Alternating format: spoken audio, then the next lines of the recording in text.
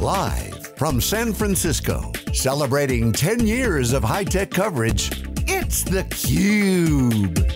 Covering VMworld 2019. Brought to you by VMware and its ecosystem partners. Hey, welcome back everyone. Live CUBE coverage at VMworld 2019. We're here in San Francisco, California, Moscone North Lobby, 2 sets. Our 10th year covering VMworld and our 10th year of our seasons of covering B2B enterprise tech. I'm John Furrier, Dave Vellante, Stu Ben, and Justin Warren, breaking down day 2, CUBE Insights segment. Dave, Stu, you were on set, Valley set, this is the Meadow set, because it's got the scene, bit chirping birds behind us. Justin, you've been doing some interviews out on the floor as well, checking the stories out. All the news is out. Day 1 was all the big corporate stuff. Today was the product technology news.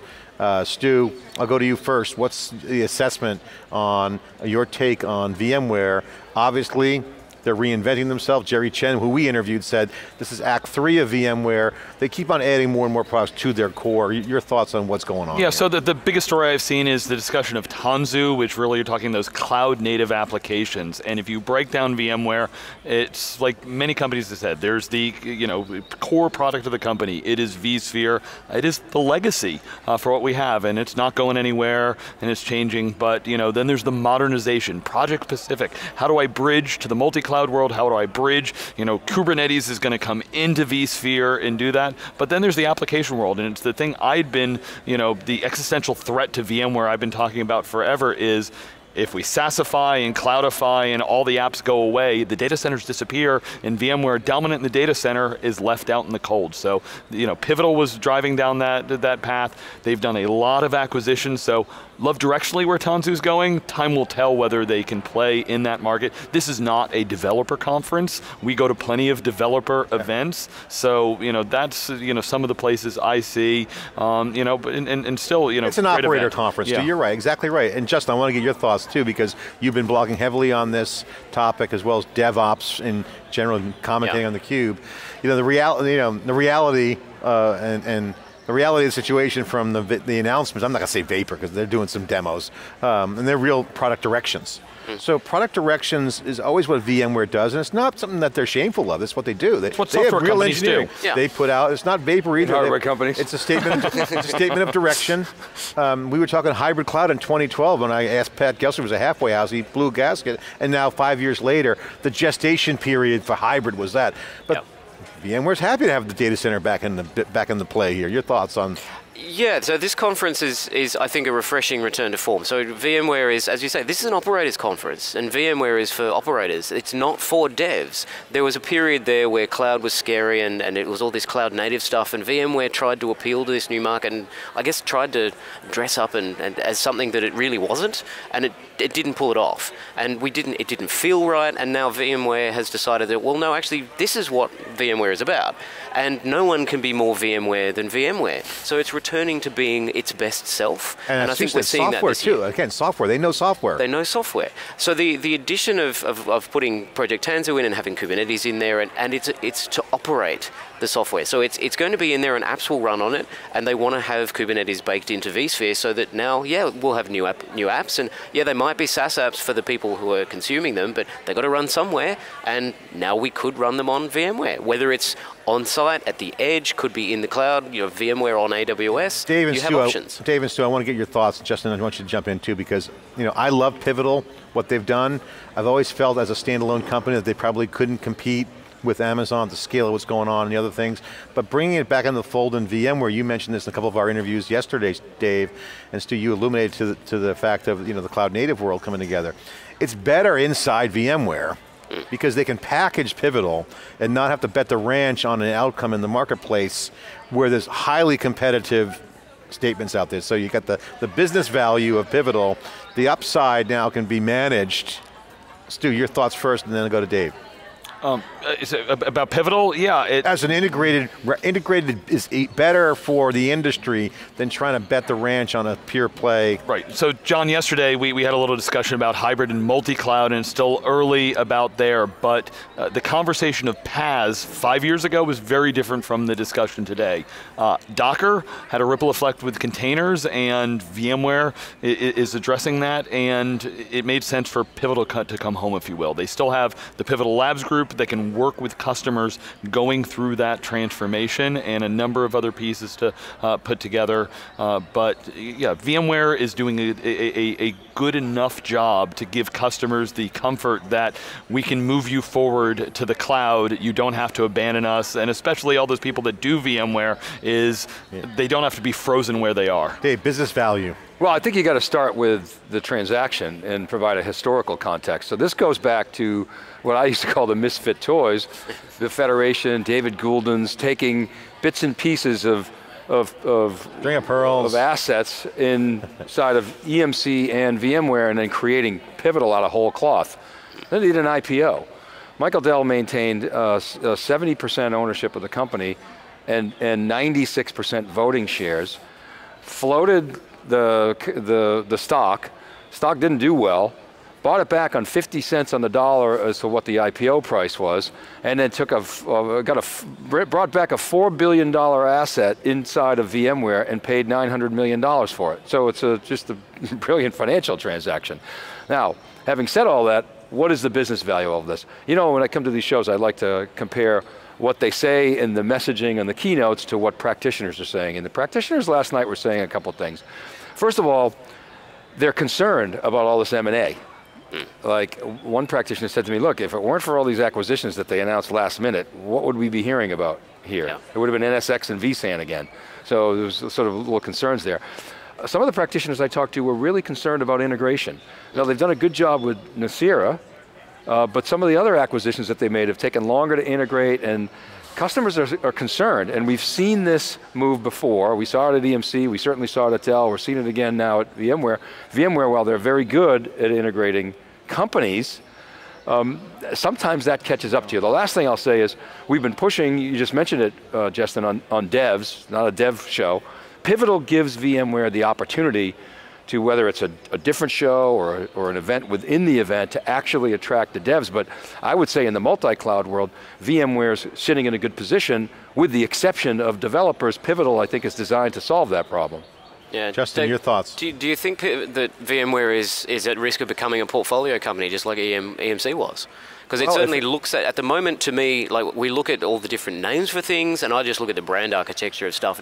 There are too many brands, there are too many product names, it's too confusing, and there's going to have to be a cull at some point just to make it understandable for customers. Otherwise, we're just going to end up with this endless sprawl, and we saw what the damage that did at places like EMC. It's a great point, and Joe Tucci used to say that overlap is better than gaps, and I agree with him to a point. You know, better until it's not. And then Michael Dell came in and Jeff Clark came in and said, look, if we're going to compete with Amazon's cost structure, we have to clean this mess up, and that's what they've been doing. They've been doing a lot of hard work on that. And so yeah, they do risk that. I think if they don't do that integration, it's hard to do that integration, as you know, it takes time.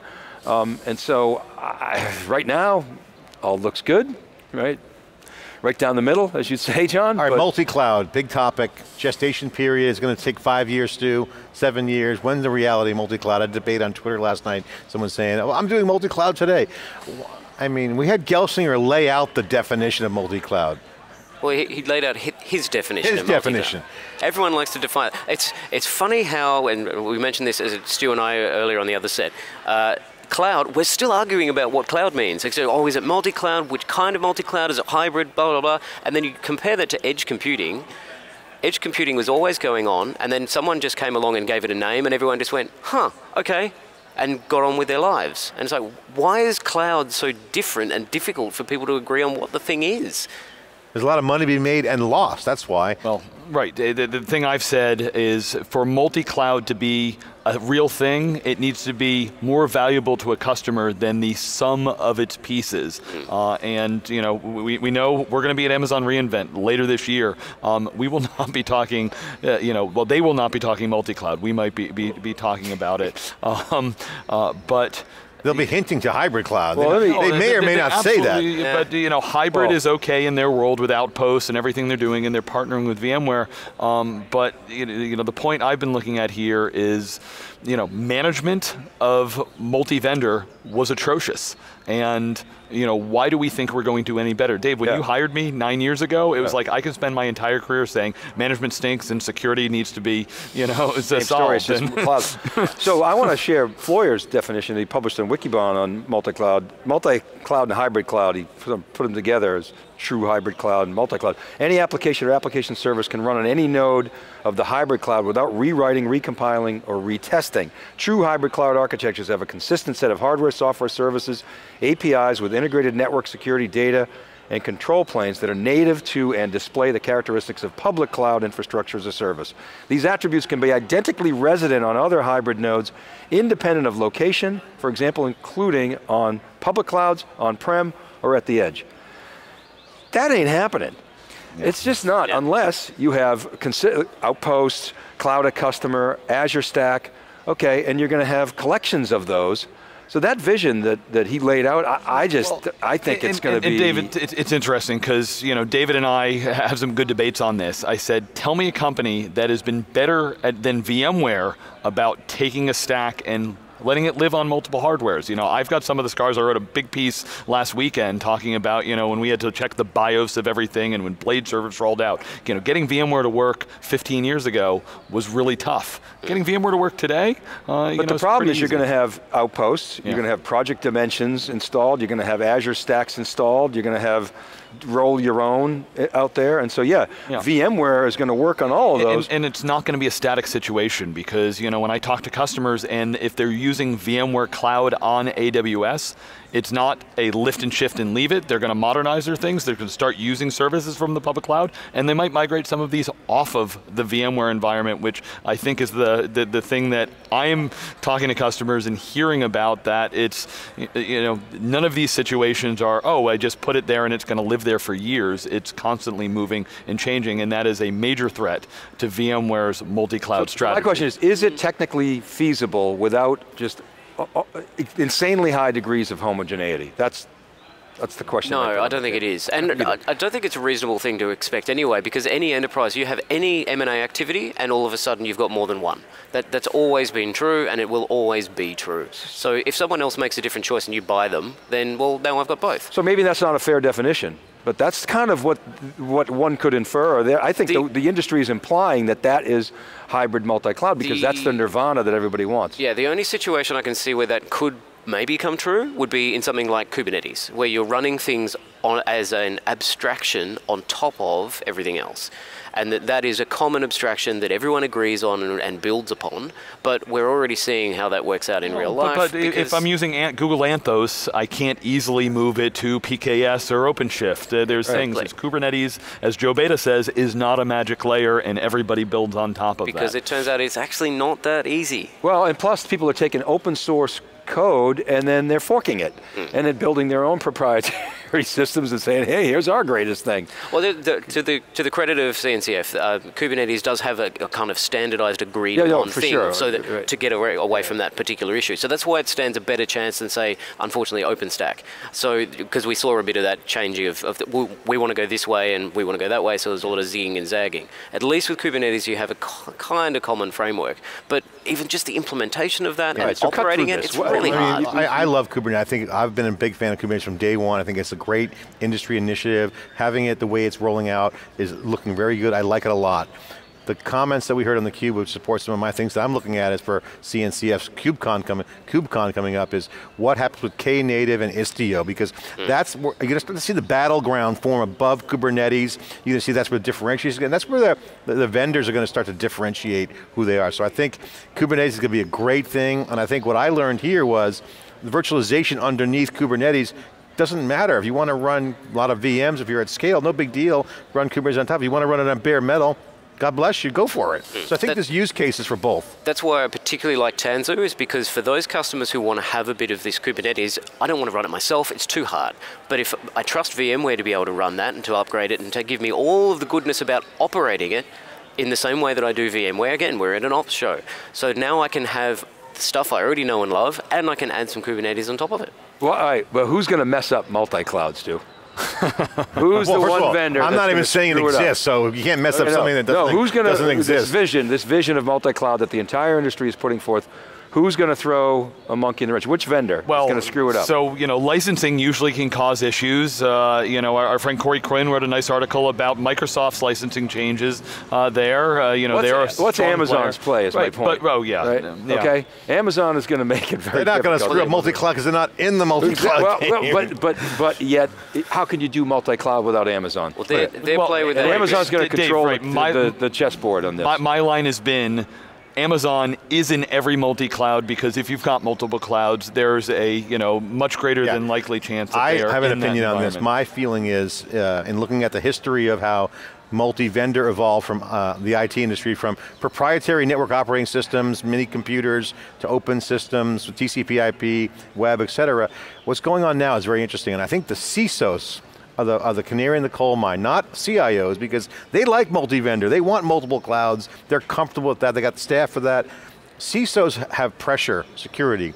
They're the canary in the coal mine, and all the CISOs that I talk to are all saying multi-cloud's BS because they're building stacks internally and they want to create their own technology for security reasons and then build APIs and make APIs the supplier relationship and saying, hey supplier, if you want to work with me, support my stack. And I think that is an interesting indication. What that means is that the entire multi-cloud thing means we're going to pick one cloud and build on, have a backup, we'll deal with multiple clouds if there's workloads in there, but primary one cloud will be there, and I think that's going to be the model. Yes, there'll be multiple clouds. If you got Azure and you got Office 365, that's technically multi-cloud. But I want to make a point, and when Pat's on, we joke about the cul-de-sac, his hybrid cloud cul-de-sac, and you've been very respectful and basically saying, yeah, Pat, okay, blah, blah, blah, you were right. Really? What's hybrid? Show me a hybrid cloud. It's taken all this time to gestate. Where are you seeing federated applications? It's just not happening. You have on-prem workloads and you have a company that has public cloud workloads, but they're not hybrid as the original. And some will talk about it, but even multi, it is an application per cloud or a couple of clouds that you'll do it, but it's right. The follow the sun thing that we might have talked about 15 years ago is not something. You're going to have consistent. There's data moving around in some clouds. And are you going to have consistent security and governance and all the organizational edicts across all those platforms? The one place I could see it eventually, and this is a long way off, would be if you go with serverless, where it's all functions.